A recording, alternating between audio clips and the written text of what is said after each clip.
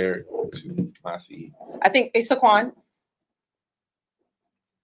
Good evening and welcome to Know Your Purpose. I am Dr. Stacy Venable, and tonight we have our friend Derrick Terry on tonight. He and I have known each other for a very long time, and we just want to bring forth some informative information. But before we do that, we have to drop out some housekeeping disclosures and disclaimers. These are our views, our opinions. We are taking ownership for the platform that we stand on tonight. Some of you may agree and some of you may disagree, but understand you have the right to do that, and we have the right to bring you the information that we feel as though we stand on our principles and our views. So with further ado, we want to move forward. Again, this is Derrick Terry, and he has a wonderful book out that says, "I'm not complaining, I'm just saying." Tonight, we're going to talk about the good and the bad in the school systems and education systems. So if you don't know, grab your pen, grab your paper. He's going to be dropping a lot of good nuggets. We're here for it. If you have any comments, please leave them. Go to the Know Your Purpose website. Page, Facebook page. That's the only way we can see your comments if you want to comment while we're in the view of the podcast show.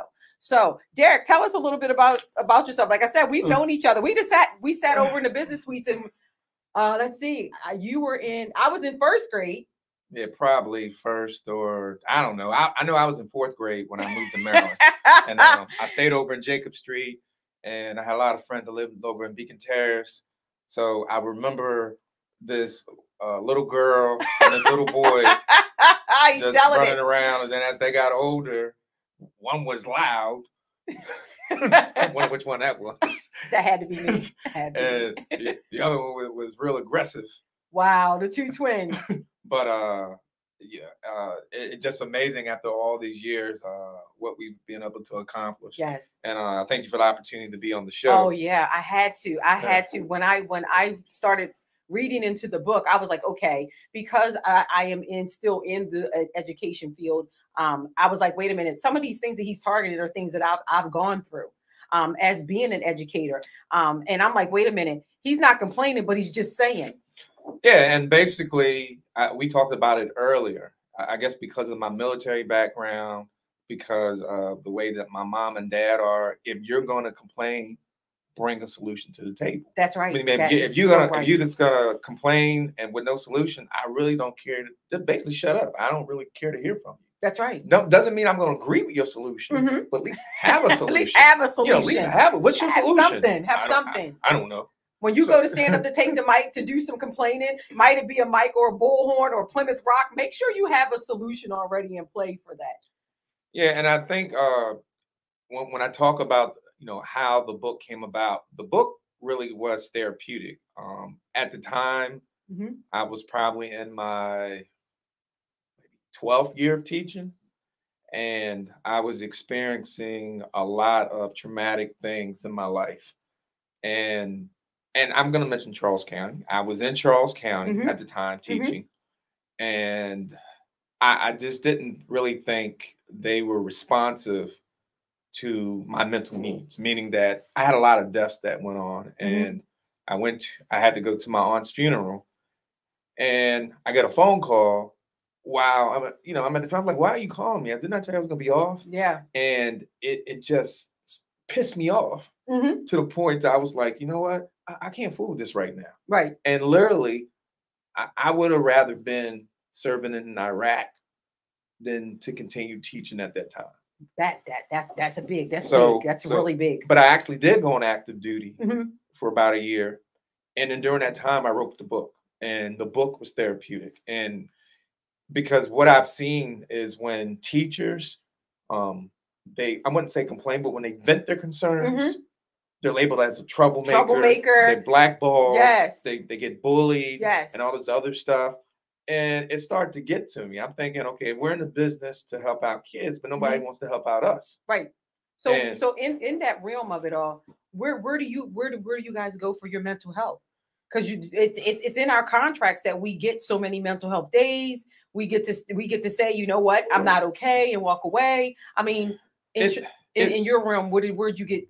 I didn't. To be honest with you, there's more work that you have to do when you're off than when you're there. That's true. So you're thinking, okay, if I take off, now I got to do makeup lesson plan. I got to be all. And I'm a special educator. So I really didn't like leaving that much because of the connection I had with my students.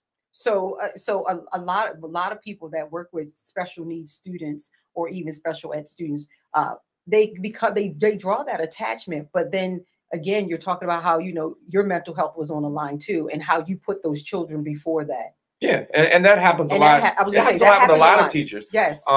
But what I liked about special ed is that my students could relate. They said, "Oh, Mr. Terry upset," or Mr. Terry's, happy, or whatever it may be, but I always kept it real, and they kept and they understand that. And I told them, I said, "Look, don't look at what somebody else says about you. Your only concern is what you think about yourself. And if you think little of yourself, that's how you're going to treat yourself. Exactly. I want you to think more of yourself." And that's how I viewed education. That's how I viewed the teachers. I didn't try to be bigger than somebody, anything like that. I just wanted to come to work and make a difference. But what happens, you run into adults, and you run into these good and these bad things about the education system. Yes. So was your good? Your good was the give back that you had to the kids and the connection. Let's talk about some of the bad. Well, some of the bad. Because we're just gonna keep it real for all our audience out there. We just gonna keep it real because we both have been in these situations, so we're just gonna keep it real. I think one of I'm not gonna say there's a lot of bad, a lot of good, but things that really stuck out to me was the bullying. And people think, "What you mean bullying?" Teachers get bullied. And what I mean by that, if you're a first, second, third year teacher, you have this quote unquote union or association that's supposed to protect you. They're useless because the principals can pretty much do and say what they want to a degree. And these first, second, third year teachers, they don't know any better. They're like, "Okay, I just want to keep a job. I just got out of college. I want to keep a job. So I'm just going to follow suit. I'm not going to complain." I remember when I first started teaching, and I won't name the school, of course, but but I remember going there and feeling so less than because it was my first year. Usually you would think when it's your first year, people would surround you with that love and all that good stuff. I didn't get that. So it made it, and I want to say this, when you don't get that love from your peers, it makes it hard to go forth and be a good teacher to the students. So if the teachers aren't getting what they need, then it's hard for us to give the students what they need. Yeah, and it's on a case-by-case basis, meaning that you do have some administrators. I've been to some schools where they, I'm like, "Man, I love coming here." And I've been to some like, "Man, I'm just going to stay in the bathroom extra 15, 20 minutes. And I just going to tell my stomach hurt. I'll be there when I get there." But you hit on something. I think when you talk about why some are leaving or not coming, now we can talk about, okay, people aren't wanting to get into the major. Okay, let's put that to the side. Right. When let's say you have 15 new teachers, you're going to lose probably 50% of them. Absolutely. The way they're treated. Just off the way they're treated, you're going to lose them. Because of the workload, you have to deal with, I guess, unruly students. And then you have the inconsistent discipline policies. And I don't mean punishment, I mean discipline, because there's there's difference between punishment and discipline. It is very much so. Punishment is like, go to your room, shut the door, and I want to hear from you. Discipline is go to your room. I'm going to be in there. We're going to talk about this. That's right. That's right. And what happens is you have a lot of students that are punished. You don't know what happened. Then they put it right back into the classroom. Didn't have that conversation with the teacher. Lack of communication. So you cuss me out, but yet you can come back in. Come on back in. Lack of communication that go and the breakdown. Once you put that child out of the classroom and that child goes to the office, and that's right there, the breakdown of communication comes. Because I've been in that situation before, and then he just gets mosey back on into the classroom. So I'm like, "Well, wait a minute, what's happening?" Well, the principal said I can just come back. I'm like, "Okay, well, there's that lack of communication that's embarked." But then I still have to go forth and teach 24 other students. Yeah, and that happened to me, and I was very adamant not coming back in my class, because, and I would tell them, and I was loud, when you allow the student to come back in, you've empowered this student. Yes. And some other students to think that they can come in here and call me what they want. Yes. Oh, hell no. And I remember saying like, oh, hell no, that's not happening.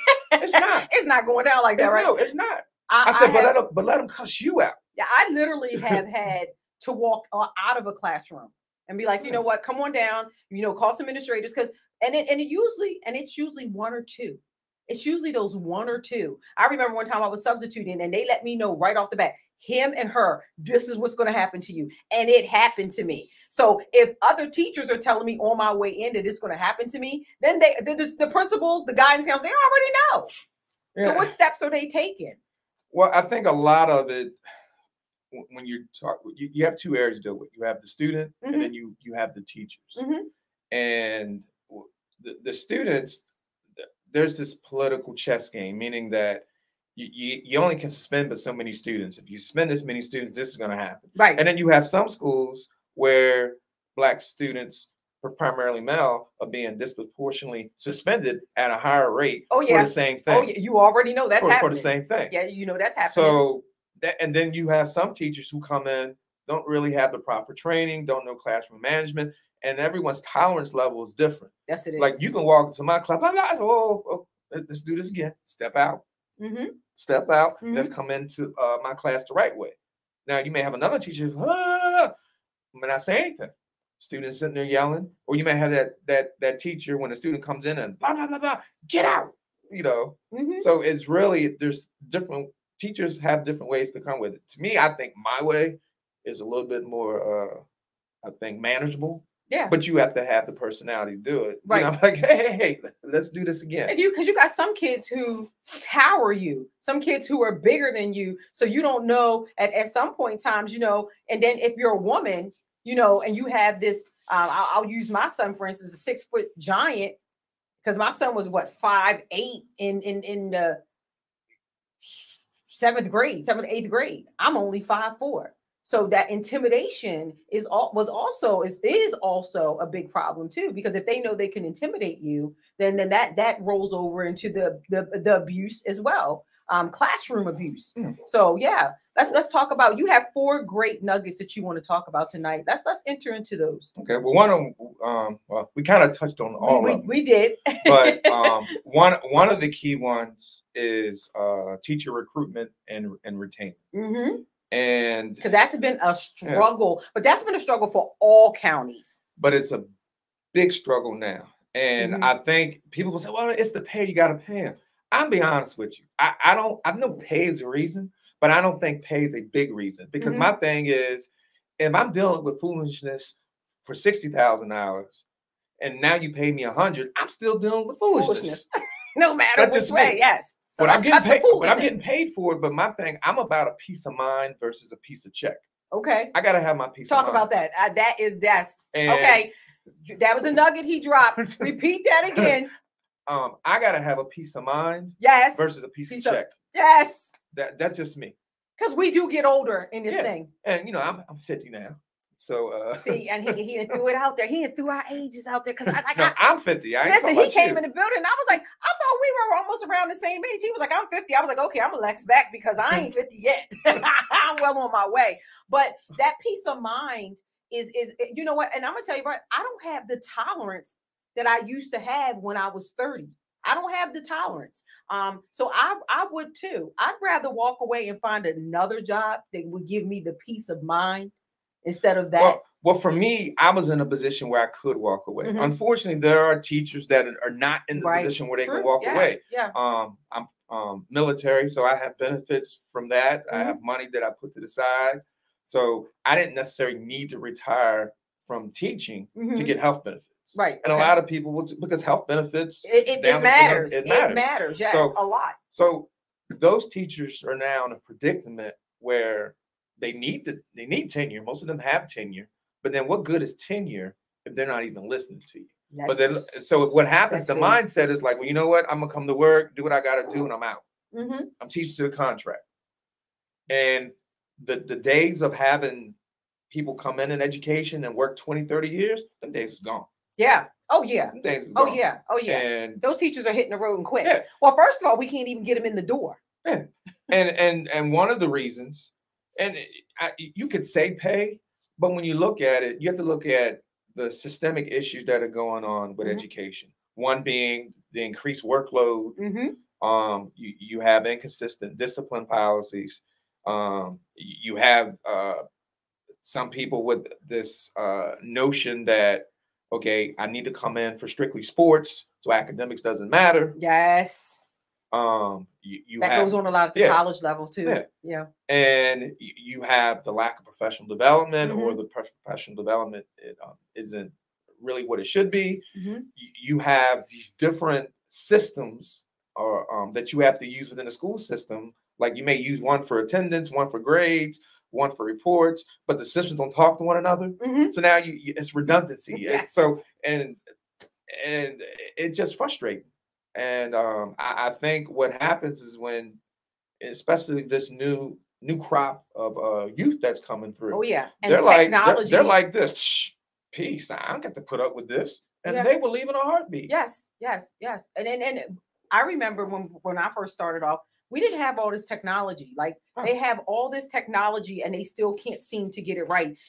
They use electronic grade books. We're having problems in all counties with children being accounted. They ain't even there. Yeah. Being given grades that they never even earned.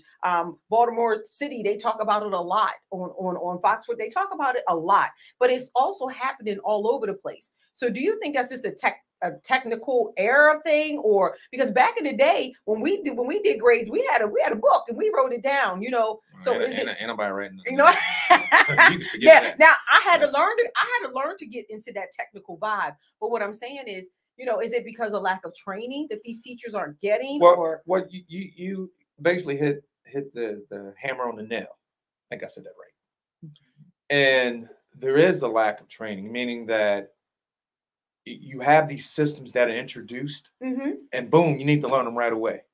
And I just don't think that I'm saying you want to train a teacher the same way you would train a student. Absolutely. And what happens, they come in, well, you're a dirt learner, you should be able to pick it up like that. And it doesn't always work that way. No. And when you look at what happened with the virtual, there were some systems that simply were not equipped to deal with virtual.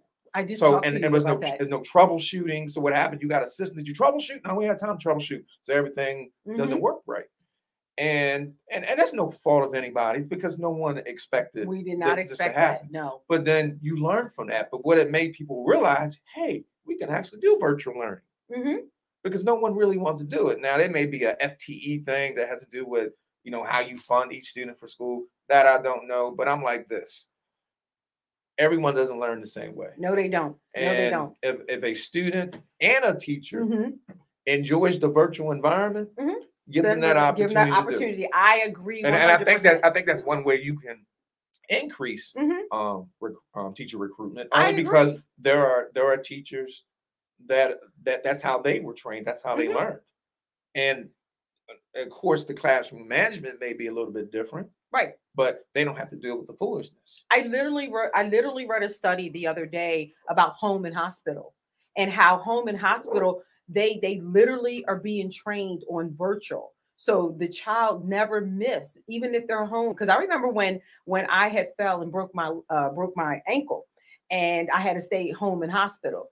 That was what the lady had to come to the house and all that. But then I lost my social skills and all that good stuff because I wanted to be in school. But now they literally can literally put the child that's homesick into the classroom, virtually, to where they still can participate and they can still feel like they're being social and all that. I think that's a great thing.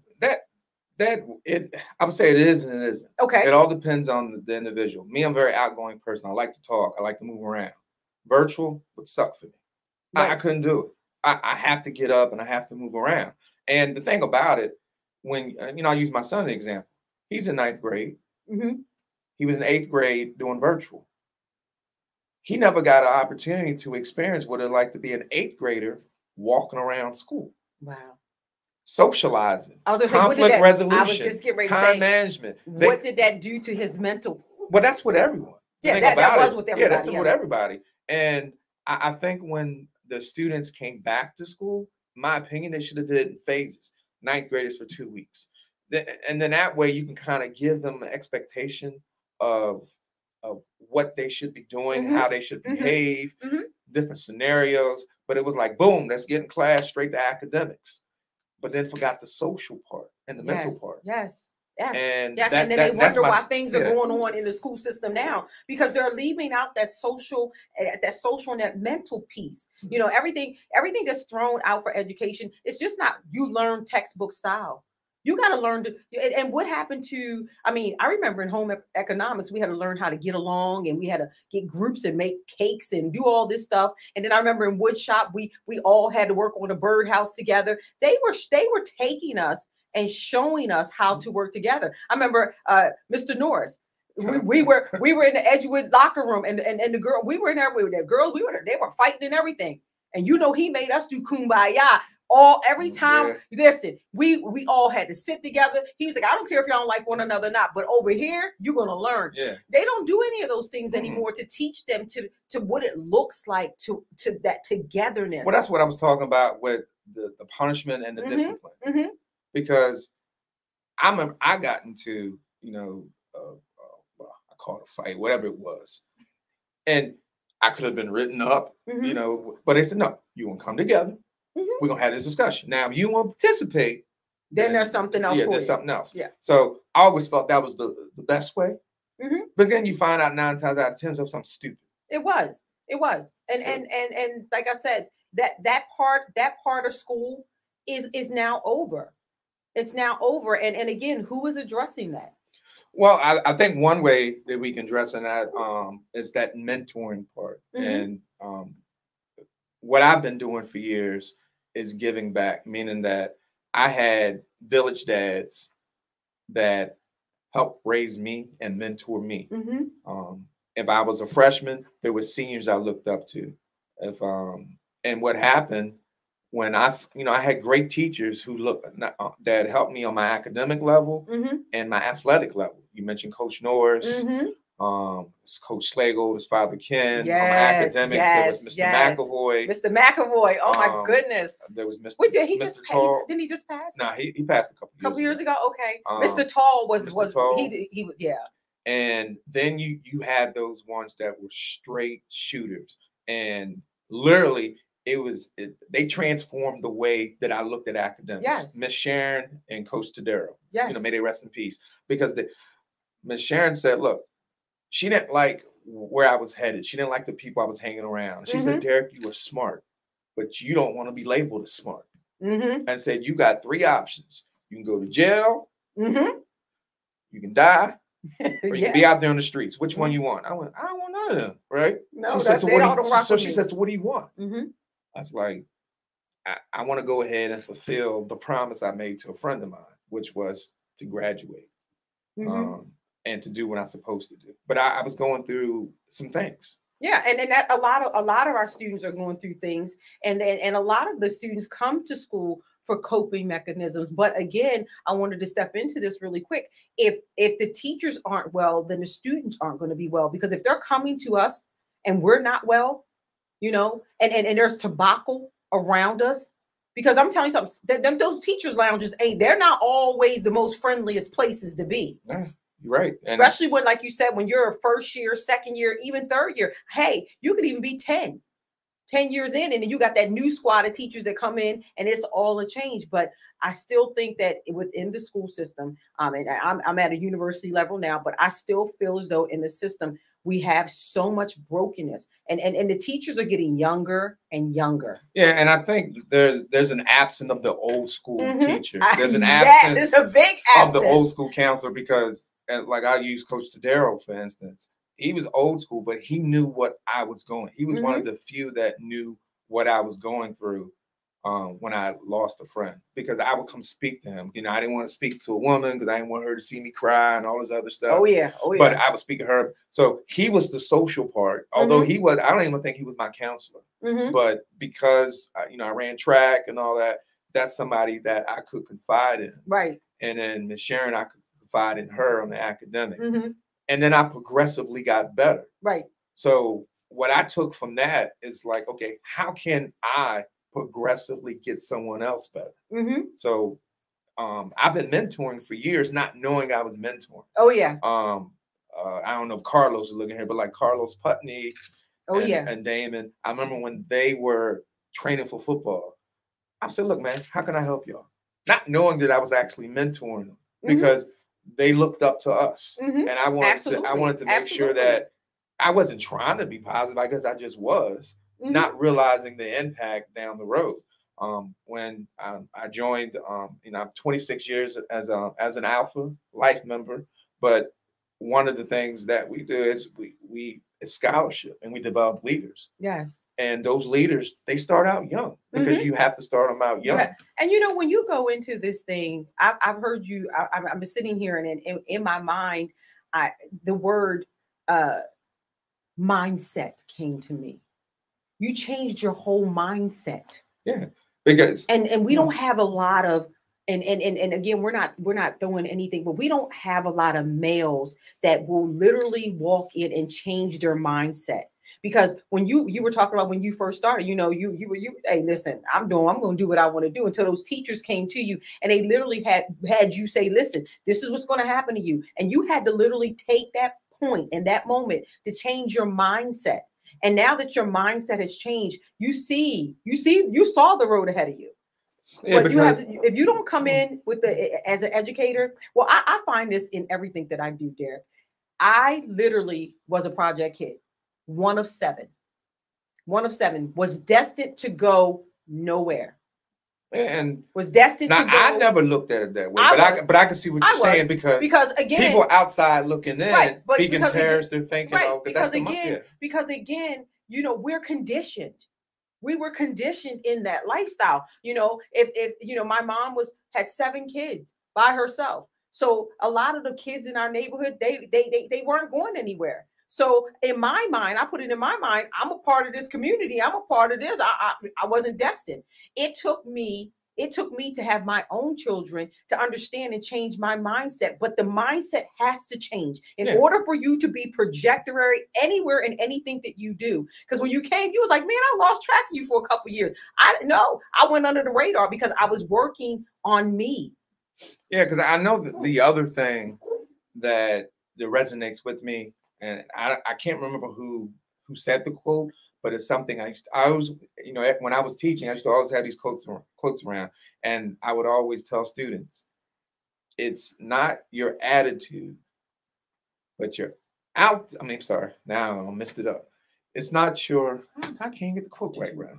It's not your attitude. No, it's your attitude, not your aptitude, that determines your aptitude. And all that. I don't know why I couldn't remember that quote. Well, it's because you're 50. It's because you're 50. I'll step out there and say it. We've been friends for a long time. I'll step out there and say it's because you're 50. But that right there is just, like I said, you went into mentoring and didn't even know you were mentoring because your whole mindset had changed at that point. Well, the other thing is that, and there's another quote, life becomes a little bit easier when you get rid of negative people. Oh my goodness. I talk about OQP. What's that? Only quality people. Because I tell people, I don't need any new friends. I just need better friends. Yes. Don't get me wrong. I don't mind new friends. And one thing about it is, one of the things that a friend of mine, Keisha, she's a good friend of ours. She was just at Brass Mill. One of the things her and I talked about last week was, if you're the smartest person in your group, then you don't belong in that group. You don't belong, because who feeds you? If you're the smartest person and you're feeding everybody else, then who feeds you? Yeah, my dad used to always tell, he'd be like, look, you ain't got to be the smartest, but don't be the dumbest. Don't be the dumbest. Don't be the dumbest. So let's move on to one of your that would be your third nugget, I think, second or third nugget, because you have some really good ones. I think I kind of jumped around. That's that 50. It is still got a couple years to go. Yeah, it is the 50. Well, actually, I don't even need this point. I don't really need this. The other part, I guess, the thing that stands out is special education. And as a special educator, it is very frustrating when you have the system not working for the student. Now, let me put this on, and I guess, in more perspective. When you are a teacher, your alliance is to the system first. That's what they tell you. It's the system first. Then it's to the student. To me, when you're a case manager, special ed, because we're following federal guidelines, my allegiance or my alliance is with that student. Which means that if the system is saying something that I don't agree with, I have an obligation to educate not only the student, but that parent. And what I found is like, wow, they really need an advocate. Wow. And I should be the advocate, but you're like, no, you can't say that. I'm like, why not? I was like, and it's like, why are we playing games with these kids' lives?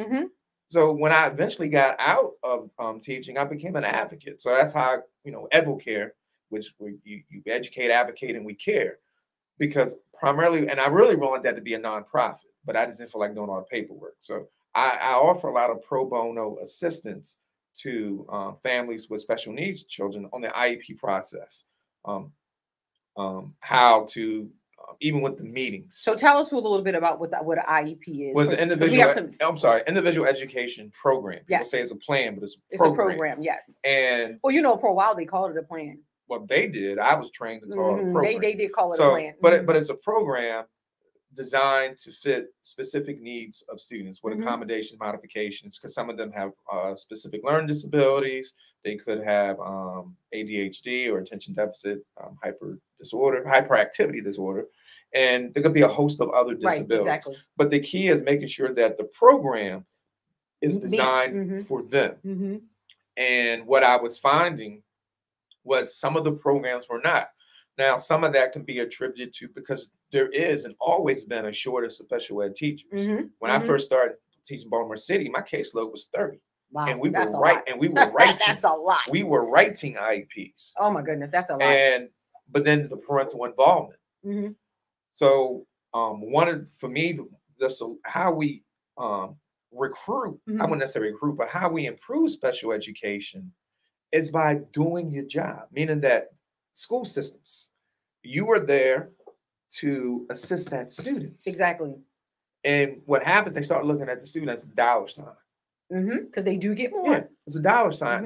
And I think when you stop looking at them as a thing versus a person, then we can improve. And it's about relationships. Because when the parents feel like you care, like I don't give them a feeling, I actually care. But when they feel like you care, they're easy to work with.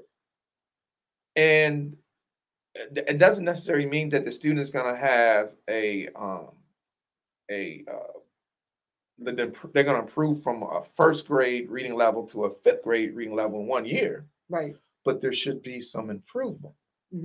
And when there is an improvement, then we have to address why.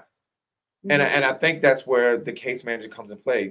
Are all the teachers following the IEP? That's one of the things I'm glad you said, because again, I won't throw the name of the school out, but say it. But I had some issues with that, because I had about three students in one of my classes, and they weren't, even though the plan, we called it a plan, you call it a program, was there, they weren't. So I had one child that was supposed to get a certain amount of hours, and I noticed that they weren't getting that. So when I questioned it, the related service hours. Okay. So when I questioned it, I was almost darn near blackballed, because they're like, wait a minute, you need to stay in the front of the class. That's what we pay you for. You don't need to worry about that. But that's my student.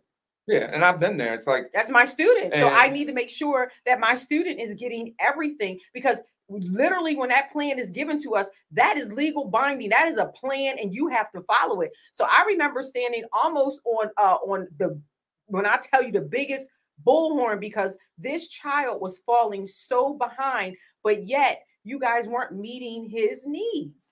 Yeah, and I think that the other thing, although we're focusing on special education, it's just accountability. That's a big word. I don't think people will get upset if they say, you know what, we messed up. This is how we're gonna fix it. And I currently reside in Charles County, and I'm a big stickler on accountability and transparency.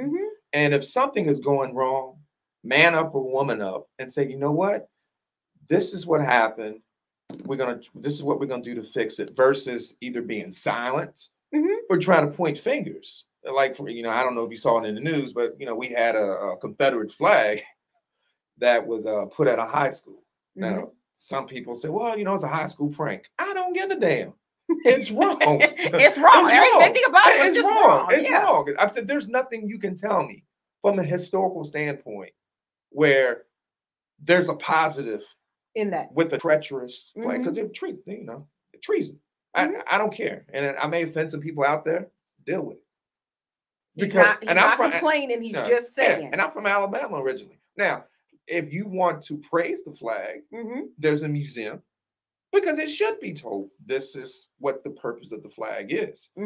But all I'm saying is that when we have to stop making excuses for what people consider to be normal behavior. Yes. My goodness. I say that all the time. And I think that's part of the problem with the school system.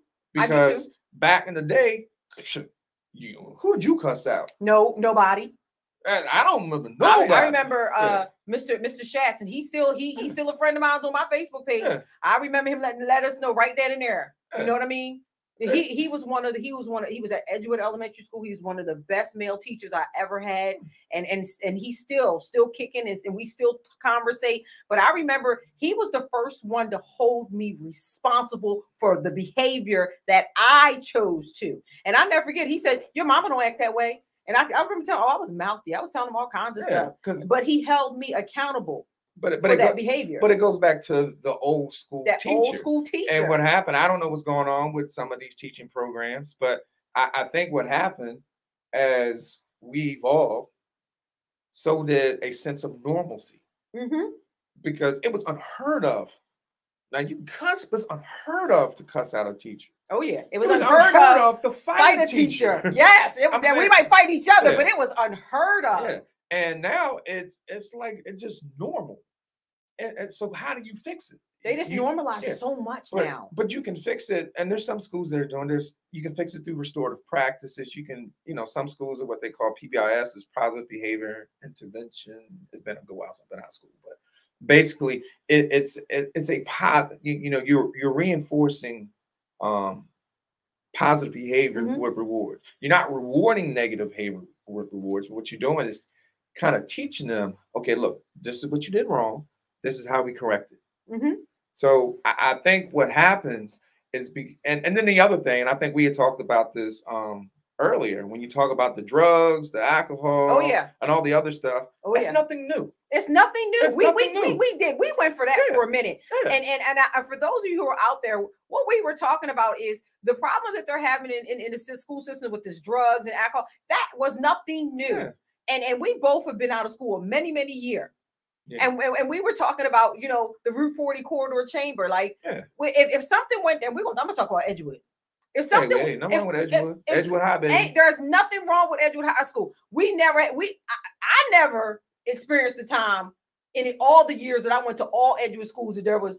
And now somebody might have had a gun, but I never saw a gun. Yeah, because what happened? I never saw a gun. This right here.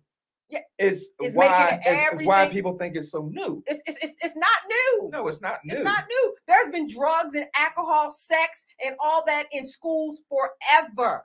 But the kids, how do we fix it? Now, again. And you fix it by holding them accountable. But the other thing, you have punishment, you have discipline. There's nothing normal about having sex in school. There's nothing normal about doing drugs in school. There's nothing normal about drinking in school. No, it's not normal. So if it isn't normal, and we talked about this earlier, then you have to address it as some type of mental problem. Don't make it right. Exactly. Doesn't make it right, but you have to address it, because if you don't address it, guess what? It's a pass the buck. That is good. And you just repeat the behavior unless you have somebody like a Miss Sharon or a Coach Tadero that can pull you in. And let you know. And let you know. But then it's up to you to take the advice. Well, a lot of times too, I remember my mom when I got in trouble. I knew when Shirley was coming. I knew I had already got in trouble in school. I already got in trouble by the principal. So I knew when my mom was coming, I knew that she was going to deal with me.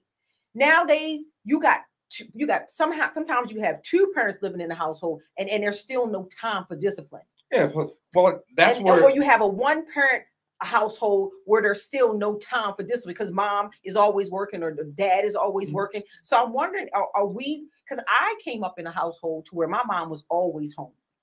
You know, she was home when I got off the bus. So I already knew what my expectations were when I went to school and when I got off the bus. So I'm wondering also, I'm not throwing any blame, but I'm wondering, are we stopping the accountability? We're not holding the parents accountable either. Well, it's yes and no. Because how do you not know your child didn't go to school for 48 days? Someday, yeah. How do you? I just heard it on the news the other day. The lady was fighting the fact that she had to go to court and she had to do weekends because of truancy. And she said, I don't know. How do you not know your child did not report for 48 days? Was the child at home? He was out doing whatever. And so maybe, well, she probably thought he went to school. But wait a minute, you didn't get no progress reports. You didn't get no. Come on, there's certain things that come home to a parent that we supposed to see. Well, the reason why he got all caught up because he was in a stolen vehicle. Oh, okay. During the time that he was supposed to be at school. And this is what brought it all around to the bend. And she was complaining that she felt as though she should not had to have done the weekends. Well, you have to be responsible for your child. Yeah, and I think you have to have that line of communication with that parent and that teacher. Yeah, and on that part, I do agree. But then you have parents that are doing everything they can. Mm-hmm. And I talked about village dads. It's the village concept, and that's where the mentoring comes in. It does. And you know, and I keep talking about all the people that helped me. This is one reason why, you know, with fraternity, we had an organization called Alphalites, where a group of my frat brothers, we literally took kids from 6th grade all the way to 12th grade. They all graduated. That's a blessing. And we gave them a scholarship. There's another foundation I work with, like the Way Foundation, which we provide educational enrichment and youth programs, but we also do a summer film camp at Howard University where we offer scholarships. Shout out to Howard, yes. We offer scholarships in Charles County, Prince George's County, and DC, and some of the surrounding areas. So those scholarships are worth about $500 for a week. They don't have to pay for it. That is amazing. But they get an opportunity to make a film. So we have a question here. I'll let you go ahead and read the question. He don't have his glasses on. Hold up for a second. Okay. Was she that one? Was she ever notified, or was there attempt to contact her? So it's Daryl. I hope I'm saying your name. Darrell Gray. Our eyes are playing tricks on us because we're almost 50. So his question was she ever notified, or was there an attempt to contact her? She did not say if there was an attempt to contact her, but I'm quite sure because I remember the truancy officer Darrell saying that he had gone there many times, but no one was home. So what I want to do is I want to talk about my own situation that I had with my older son. I was sending him to school. We lived in Joppatown. He walked to school. I was sending him to school, and I was catching the train to work. This joker, my son, who knew better, he was going to Joppatown High School. He was going in the front door. He was eating breakfast, being accounted for, and was gone all day. And then he would come back in because, you know, they didn't lock the locker room doors. Yeah. And he would come back in just enough time for the bell to ring. Okay. How did they notify me? They never notified me, Darrell. The way I got notified, my son was at a house. Okay. And the mother of the house was a nurse. She had some type of surgery, and they gave her liquid Percocet. So these boys are in her house, rumbling through, misbehaving. My son takes he didn't take it. Somebody put some of it in his soda. Okay. He's watching it all go on though, but he didn't know they put it in his soda. He about lost his whole mind. I had police come to my job. They had to take him to the hospital. I mean, it was a mess. He was out of his mind. But then that's when the school notified me that he hadn't been there I said, wait a minute. He was supposed to be at school during this time. So when I went back to the school to get some answers from them, First time they told me they didn't even know. Then I started going to his teachers, and they're like, "No, he wasn't here. No, he wasn't here." Well, but I could have stopped that ball from happening had they notified me, Darrell. I could have stopped that from happening. Well, I think. Well, I can't speak for Harford County, but I know in Charles County, if my son is late to a class, I get a phone call, automated system. So hopefully those type of things are in place now. Yeah. Oh, this is, and you know what? Those I come to think about it. Those phone calls were being I never received one, but again, he was slick enough. Well, it doesn't matter if you don't come to first period, second period. That we need more things like that. See, so maybe it's something, and Harford County may have it now. I don't know, but I know in Charles County that my son is late first, and I'm like, why was you late to class? You know, I look at him. So I was in the bathroom.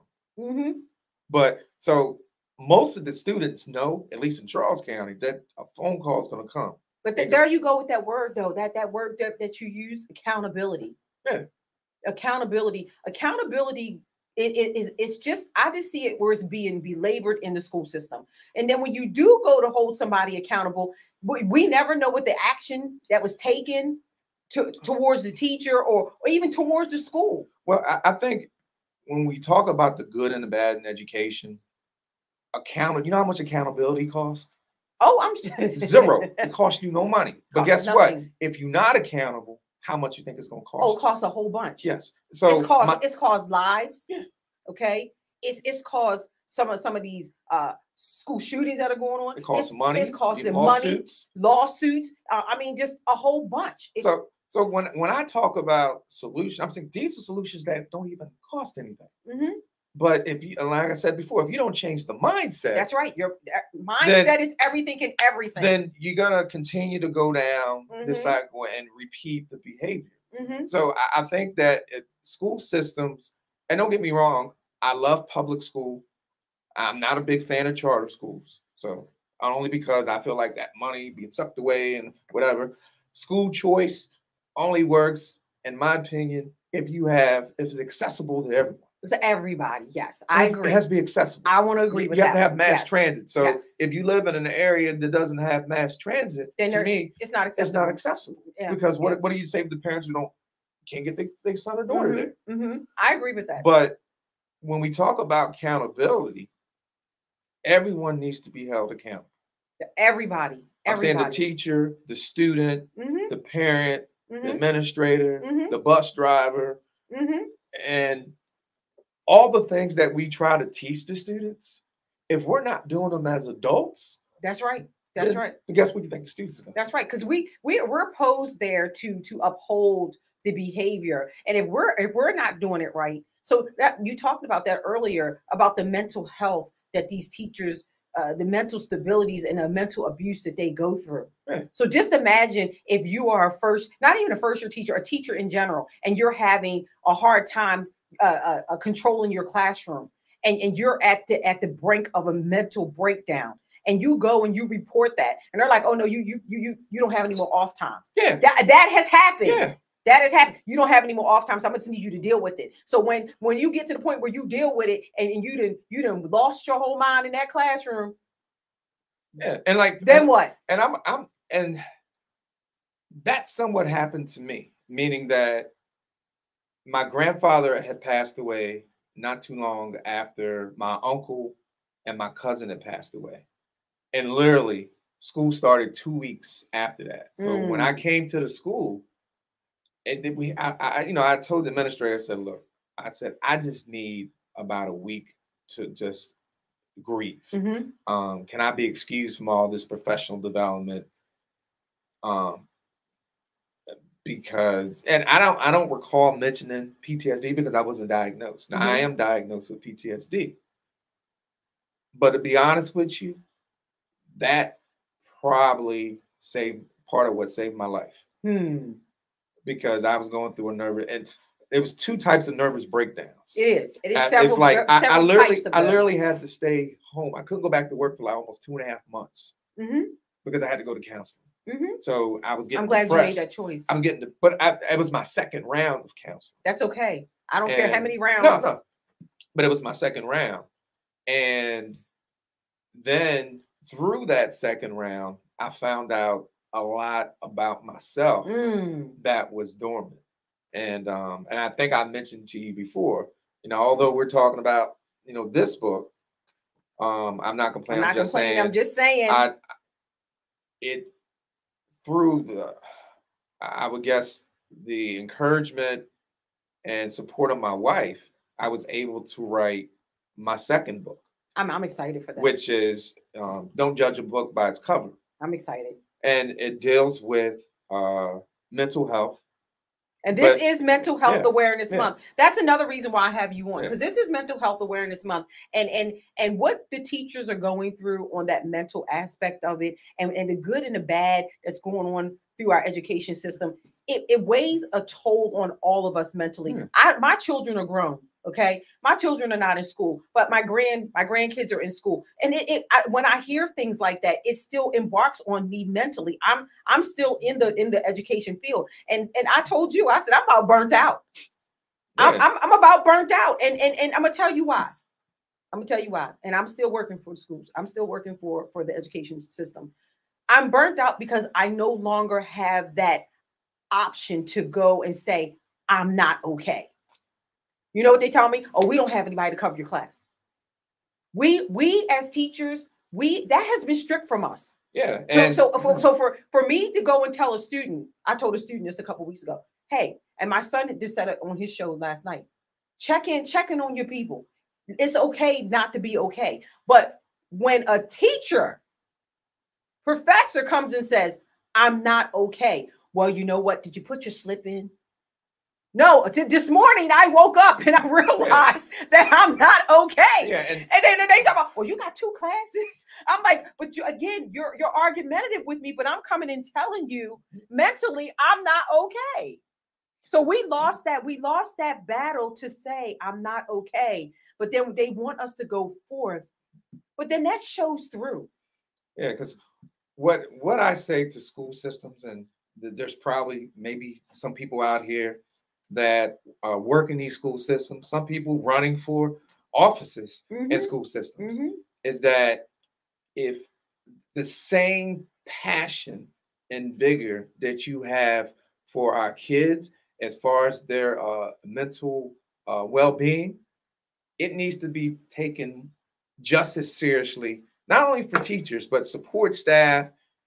And you have to give them a sense of, you know what, it's going to be okay. Things do happen. But what you have to realize is that teachers have feelings. Yes, they have emotions. Yes, we do. And you can't keep telling them, you know what, deal with it. Because how can I put it? Well, just like I said, I need a peace of mind versus a piece of check. I got to have my peace of mind. And if you don't have your peace of mind, I care less about the check, because what'll happen if you don't get those services, those needs, unfortunately, you have those who may quit, commit suicide, maybe chokehold. Yeah, we just saw that. We just saw that on the news where, a gentleman was accused of choking a student. And I'm like, what did he ever, I'm thinking to myself, I'm playing devil's advocate here.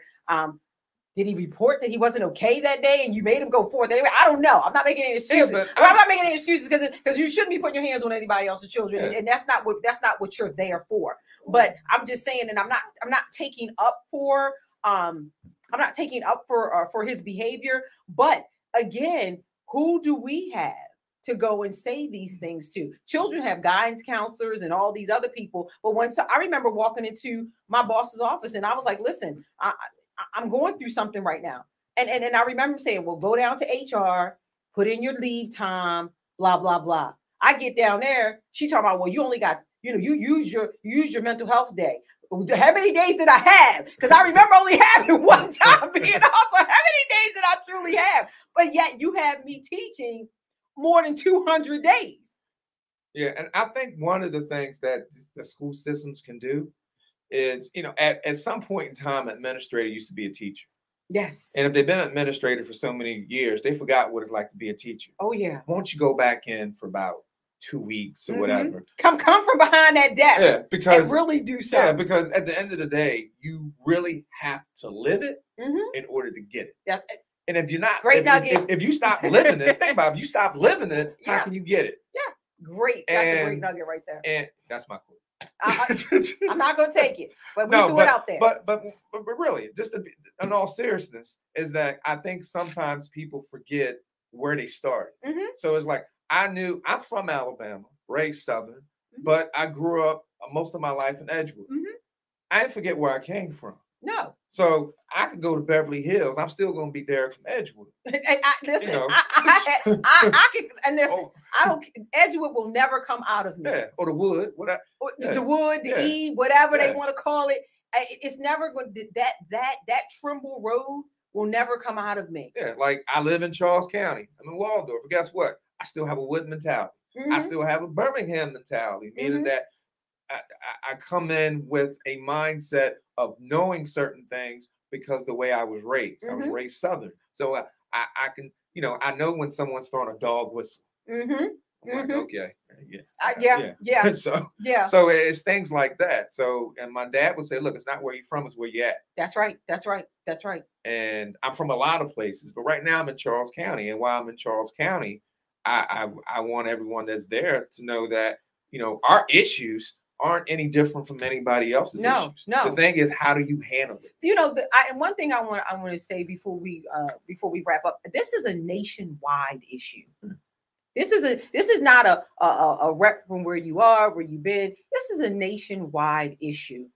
The good and bad in the school system, because it's not all bad. No. But when your teachers aren't getting what they need to progress in every inch of being that educator, it becomes bad. Yeah, because you got some good teachers. You got some good teachers who have turned bad. Yeah, for whatever a reason. Source of different reasons. Yeah. But again, you also have to understand that, and I want to say this. Anybody that's out there watching, understand us educators, we have lives outside of education. Yes, Lord. We have lives outside of education. So I always go on the matter of fact of you don't know what someone else is going through. So to have that go through in your home, and then you get to your job and the go through is still there, and then you got to put on this mask to teach these children, because one thing about it is children, they pick up. Yeah. They pick up. They take 30 seconds. They are. Let me tell you, those little creatures, and then even now, I teach adults. Okay, but they know, hey, doc, wait a minute, doc's usually happy. What's going on? I had a bad day, but they don't expect us to have a bad day. Yeah, and one of the things that I mentioned in my new book is that you have seen or heard me laugh. You have seen and maybe heard me smile, if you can hear someone smile. Some people have seen and heard me eat. Some people have seen me work out. But you can't see mental illness. No. You can't. They think if you act out, act out one time, that's mental illness. That's not. You can't see it because I'm all and what I learned is all the time. That's how I was hiding. You were masking it. And it's been an emotional roller coaster. I will say that because when I wrote this book, it was therapeutic. And what about the second book? What's the second book? Second book is therapeutic, but it's also hopefully to erase the stigma, particularly in Black men. That if you need to get help, get that help. This is Mental Health Awareness Month, and I would say men in general. I'm saying men just have an issue, but Black men worse because we are culturally raised this way. Please talk about that because I have kings that I'm raising, and I have taught them. That alpha male, that ego, that pride. There's a time and a place for all that. But my concern is if you're not okay, it's okay for you not to be okay. That's when you have to seek out that help. Because what you're going to do, you're going to keep destroying. Because I didn't. You have good people in your life that you're just discarding. My thing, I was so busy with trying to help everyone else. You forgot about you, I forgot about me. Oh, and that's the thing. And we do. Yeah. And as I forgot about me, it was impacting my family because I was putting so much energy in helping out other people and wasn't focused on the family. And I can be an example, and hopefully everyone can be an example. Had it not been for therapy, I probably wouldn't be here. That mental health thing is that mental health thing is and I thank God for the fact of the matter that you were able to identify and get the help that you needed. I thank God for your wife who stood steadfast. She could have just rolled out, but she stood steadfast. And I thank God for her being in your life. Period. Because at the end of the day, with any problem, you first have to acknowledge you have a problem. Because if you don't acknowledge it, can I say this? Can I say this? Because we're like a brother and sister thing here, right here. Come on, because we were like seven. Yeah, we were 7 and 5 or whatever that age that bracket was. I literally have a problem with the fact of the matter. And my son calls it the old man ego. Well, we have so many of these older men that are not seeking help.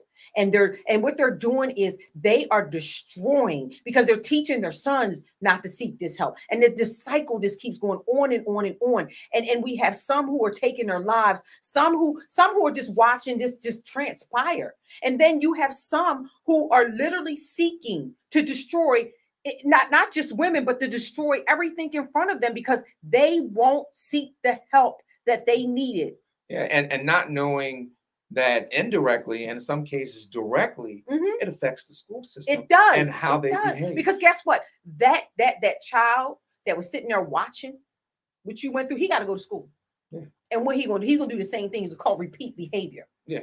Just like you have repeat offenders, you have repeated behavior. And you have those teachers who may not have got what they needed, and then they bring that in. So it's what I will say is, with this book being therapeutic, everything that I write is therapeutic. Writing is therapy for me, but I wanted to have a purpose, meaning just like your show, know your purpose. And that's why we have you here. My purpose really for writing this book was just let everyone know the good and bad of education. And how you can deal with certain things. Not judging a book by its cover. It's saying when you look at a person, don't automatically assume that they're okay. Because they have different faces. I may be smiling all the time, but I may be crying inside. Yes. I may be crying outside, and I may be a demon inside. Not me personally, but it's like it happens. But it all depends on that person's mental mindset. The thing is getting help. I was going to say, do you sat there and you dropped something that was just very valuable. Without you seeking that help, you may not have been here. And you have some people that are walking this realm of the ledge, but they won't get that help.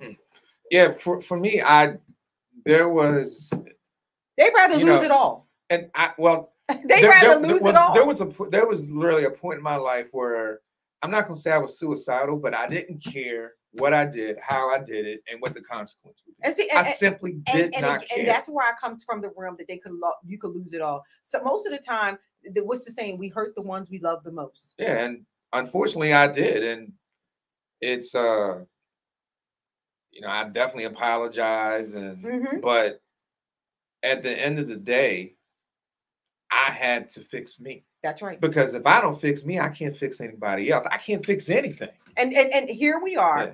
Here we are, everybody. Here we are. We're talking to a former educator who's saying, you know what? I wasn't okay, and I didn't get what I needed. But I still had to go into that classroom, and I still had to perform every day with that mask on. Yeah. At any time you could have dropped that mask, and it could have been bad for everyone. So that's again the good and the bad within this thing. Well, some of it was me, meaning that I didn't identify I had a problem, and there was a former principal where I let her know, not thinking she was going to take it to the extreme, but she did, and I'm glad she. At first, I was mad. I was mad as I don't know whatever, but then I thought about it. She's part of why I'm here. She's part of I probably didn't want to admit it, but I thought about it. She did me a favor. Do you think admitting it is the hardest thing? For a man, yeah, you For a got man. to. It is, but that's how you mature. Yeah. And You have some men that will never. yeah, But then I'm gonna say this. Then they won't. They've never matured. yeah, and I'm saying you make mistakes. You do. You're human, but the And thing is, that's you the learn thing. from them. It is, but if you're constantly out here making the mistakes, Then you ain't learned. then you ain't learned a Yeah, thing. you learn. And you know what? This is just my opinion, everybody. My opinion. Derrick, I'm taking this as my opinion, so I'm taking ownership of it. If you don't learn, then you'll never be better. And nothing will work in the atmosphere or the universal fear that you walk in. Nothing. Because if you keep hiding, pretty soon somebody's gonna see through it. Yeah. And most of the time, people that have suffered with this mental health and then they don't want to say anything. A lot of them, you have this narcissistic behaviors, so where they hide, they mask up, they make their, like you said, you could be walking in with they smiling, they think they're bigger than everybody, they're on top of the world, but inside they are dying. Inside they don't want to be alone. Inside, if they're alone with themselves and have to face themselves, that's when the suicidal thoughts. And but again, just admitting the fact that you need help and then going through the channels. So when you admitted you needed help, what channels did you go through to get your help? Because this is Mental Health Awareness Month. Through the military. I went through the military, and we started. Without going too much great detail, because some of that is in the book. Sure. We went back to as early as I can remember. Wow. And things came out. And I was like, wow. I so he's not telling it all because he wants y'all to go get that book. Yeah. I mean, things came out that I literally had to ask, and I was like, wow. And there was things there was something that I didn't think my dad knew. And then my wife had a conversation with my dad sometime before he passed. And I was like, I didn't even know he knew that. And I'm thinking I was, I wouldn't say it was a secret, but I didn't think anyone knew. Right, exactly. But it gave me resolution of why this particular person didn't speak to me anymore. I didn't know what I thought it was something that I did, to find out it was something that my dad said. Because if you get the book, you see what I'm talking about. Oh yeah, I'm definitely getting the book, because you got me wondering right now what it was said, and how it was. But the good thing about it is that the steps you took to get that help. Did something, because a lot of people will go get help when there is just something just horribly went wrong, or did you see it horribly going wrong, and you didn't wait for the train derailment? It's when and it's me and my wife had separated for a period of time, and that's when I'm thinking, and I really messed up, and I didn't know what else to do. Were you teaching at this point? No, I was actually, because it does make a difference when you have a good life at home. I think I was briefly. I'm trying to remember. I think I was briefly teaching, and then I went on active duty. Okay. I went on active duty, and so it's sort of like half and half. But what really triggered it is, I started to see the toll was taken, not only on my wife, but on my son and my daughter.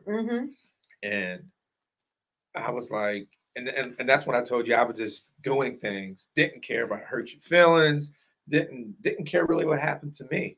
And a lot of people never saw that, because I hid it well. That's why I love the name of your book. I hid it well. But, and a lot of people do hide it well. Yeah, I hid it well, not knowing the impact it was having on everyone else. Well, put like this, I knew, but I didn't care. I didn't care until I said, you know what?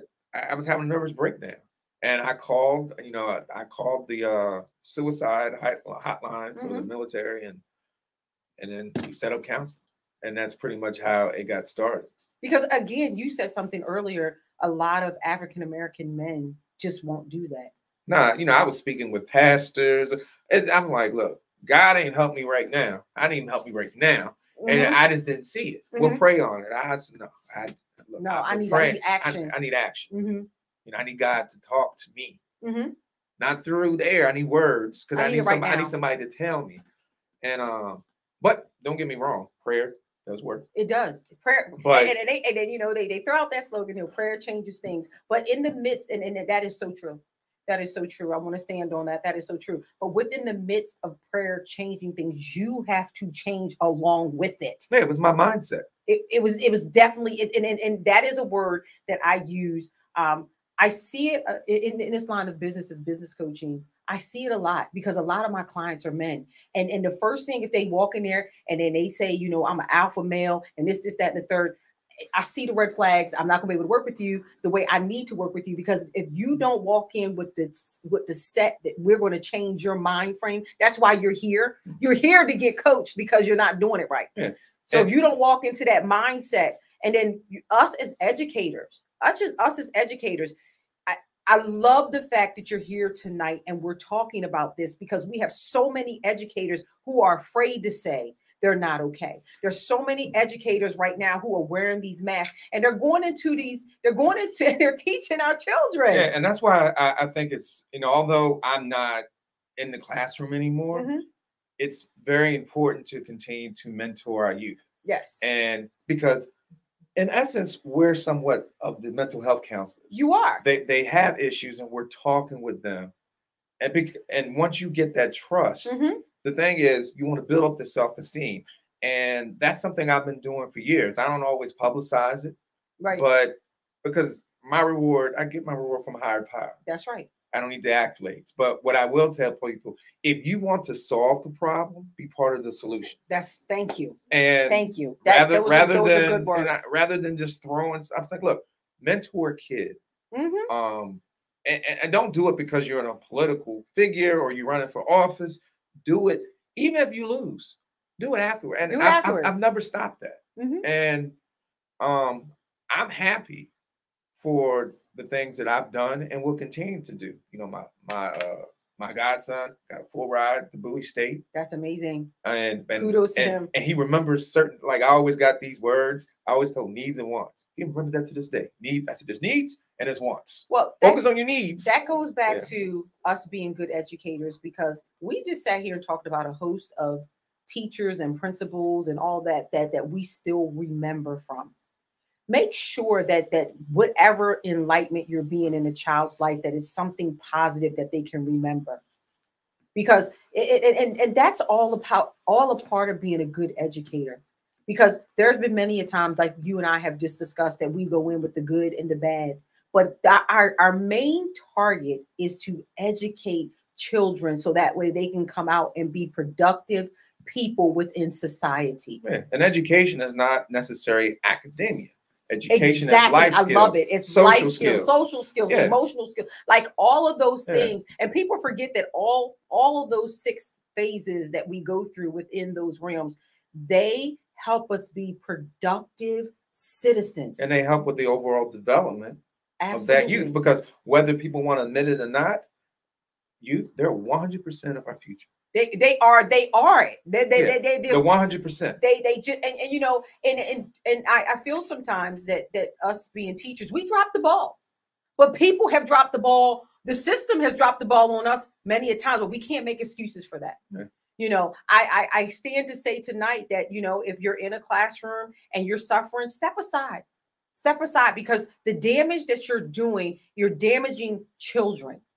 Okay, even though that damage may have been projected onto you, if I told you I'm getting burnt out, right? I was already burnt out. I'm getting burnt out. So what I've done is I've started doing things differently. I started looking for other ways to financially litigate what I need in my life, because I know for a fact that I don't want to get to that point where I'm burnt out, where I have to dial a number. You have to know when it's time for you to go. When you call me, feel like you get burnt out, I walk you through it. I am literally almost there with the burnout, and I thank you for that, because not a lot of people would give that off for me. Yeah, I'll walk you through it. And just because I look like I have it all together, it takes time to make sure you have it all together, especially when you're dealing with the mental capacity of what you're going through, and then you have to be the mental stability for so many others when you're teaching and educating. So yeah, so tonight we talked about the good, the bad. I'm not complaining. I'm just saying we're looking forward to the next book. He done dropped a couple jewels on the next book. I want to thank you for coming on the show tonight. I know me and you kept hitting and missing, but I knew once I had got the snippet of the book, I said, no, I got to have him on the show because I want him, because I knew you would come on and I knew you would tell the ultimate, as the kids would say, 100. You was going to keep it that way. And there was nothing to sugarcoat because you had this tonight could have a teacher going in tomorrow and saying, I need that help. Yeah. And that's really, and that's real. That's really all if at the end of the day, you just want to be something positive to somebody. Yes. Yeah, sometimes we can get negative, but if I'm going to get negative, I'm going to give you a solution. I'm going to tell you why. It has to be that way. And can you fix it? Mm-hmm. Am I always right? No. But when I'm right, I'm right. And if I'm wrong, I'm going to tell you I'm wrong. And the same thing happens with teachers. They're not always right. No, we're not always right. And parents, you got to understand, they got a life too. I said that earlier. Like we have a life outside. And then if you stop and think, you have 25, and then you go to the college level and you have 75. Those are 75 other beings other than yourself. And then you got a home life too. Yeah. So understand, we need to know when you're a teacher, walk in your purpose, know what you're there for. And when your light gets burnt out, sometimes you don't always have to go back and refuel. Move on to something else, but always understand that when you take that classroom, you're impacting the lives of others. And if your life isn't on track, then you got to understand that you're not going in and you're not. And this is what I tell people. I go into my job and I give 95%. I can't give 100 because I got to be selfish. I got to keep something for me because I got to do that drive home. So I got to keep something for me. But every day, if you can't show up with that ability, then I'm not saying just leave your job, but maybe there's something else that you can do within the realm of education besides going in and being responsible for other people. Yeah. And then parents also have to realize that teachers are going to go through some stuff. Oh, be yeah. Patient. Oh, yeah. Be patient with them. Encourage them. Motivate them. Uplift them. If you are a parent out there tonight, this one, you get a week out of all the weeks they're in school for parent appreciation or teacher appreciation, rather. No, appreciate your teachers all the time. Check in on them. Make sure they're good. Make sure your child is behaving themselves. And the thing about it, not the problem. They'll be surprised at how far I thank you. Oh, my goodness. And I listen. When I was in the don't cost anything. When I was in the elementary school, some of the parents they wouldn't show up for parent teacher meetings, and I've never seen them until it was in 5th grade when they come with their little graduation. Then you start seeing all ththese people crying and patting. I'm like, wait a minute, honey, I ain't seen you all school year. But again, it is Mental Health Month. Derrick has dropped some really good nuggets and jewels about what he went through in the education system and what he's gone through personally. And I feel every aspect of what you went through.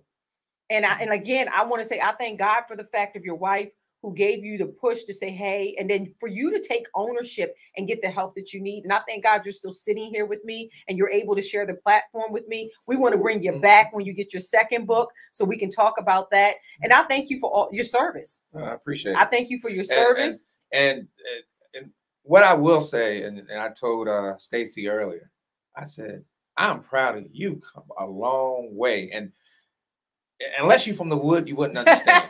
You got me from the wood. You wouldn't understand. So I was conditioned into that. I'm saying when she was telling me everything she was doing, I was like, wow. I mean, she's a boss. I appreciate that. I'm gonna let you know that. And if you follow her podcast, she will definitely tell you all the things that she does, owns, about to do. It is great things going on. Yeah. It's great things going on. And before we leave you tonight, we want to invite you tomorrow to our 4th annual entrepreneur pop-up. We have about 25 to 30 vendors that are going to be here. We have moon bounce, we have food, we have music. They say it's going to be a little hot, so make sure you guys dress appropriately. Come on out and support your small local vendors, your small business owners. That's one of the things that we have going on here at Brass Mill. We will be grand opening our executive suite. You'll be able to take tours through there. We still have some things that it's not 100% open at this point, but we have sold out almost every office. We only have 2 offices left in that building. So if you need an office space or you need some type of business coaching, anything that you need, we have here on the property. I did take Derrick on a little tour of the property and told him about all the great things. Business Suites of Delaware is now open and operating. We are looking to move our hub again to another location. For those who don't know, I'm on my way to Texas for a leadership mentorship to where we're going to be taking students from the leadership part all the way up into the graduation piece. And I'm very happy about that to share the stage with 12 other great people. We'll definitely try to bring this down to Charles County. We're going to try to bring, listen, I want to come to Charles County. Yeah. I want to come. Like I said, it's not where I'm from, it's what I'm doing now. Because where I'm from built me. I am self-made. And it being from Edgewood, it taught me a lot, the good, the bad, and now the performance of what is enhanced in me. So yes, we love you guys right here at the Business Suites of Brass Mill. We want to thank you again, Derrick. Can I put a plug where they get the book? So yes, let's put the plug in, please. It's edvocare.org. That's Echo Delta Victor Oscar care.org. It is on the screen. Yep, if you see it, it's on the screen. And if you purchase the book between now and end of the month, 100% of the proceeds go to Light the Way Foundation. That's lightthefoundation.org. And 100% of the proceeds. So, I may have extended to June, but one of the things he said was about his book. He gives the majority of it away. Yeah. So he doesn't get much profit off of this because it was therapeutic for him to write that book. So we want to make sure that we want to support him. We want to encourage him. If you guys have any comments and you want to leave it on the Know Your Purpose page, he will be sharing it. So that way we will get all the information over to him. But again, it's been great. We had a fantastic time, but we got a lot discussed tonight. And we're hoping that this helps someone to make sure that tomorrow morning is a better morning for you. If you're in the education field, just a better morning for everyone. Again, this is Mental Health Awareness Month. Please check on your loved ones. Please check on your friends. Please check on your cats, your dogs. Check on everyone. Make sure that everybody's okay. Hey, know your purpose. No, thank you. And he ended it for me tonight. Know your purpose. Thank you guys so much. We love you. See you next Friday.